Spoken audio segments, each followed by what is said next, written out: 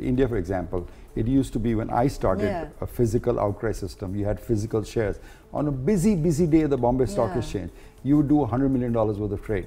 You can do now $10 billion worth of trade, and the same information is available at the same time across this great country. You know, the question, Abha, I get asked by a lot of young people is, oh, you were lucky, you know, you got in at when the index was, say, 700, it's 30,000, and so it's very nice for you to sit back and tell us, pontificate on what is.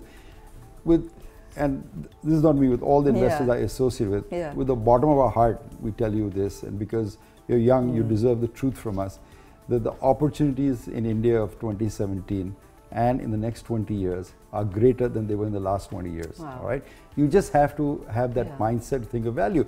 They may not be in the conventional stocks. When we came in, for example, the old stocks, Bombay Dyeing, Baroda Rayon, Grasim, all had become obsolete. A new generation of stocks rose up, Infosys, Wipro, TCS, right? And we took advantage of those stocks. There'll be a new generation, Google, Facebook in America, maybe electric car makers, Tesla, I don't know. There'll be a whole bunch of new investor ideas. So you have new thought process. You can't say, oh, I want to make 10 times my money and say Infosys or TCS. You're probably not going to do that. But there are lots and lots of companies. Capitalism is more widespread. Entrepreneurship is more widespread.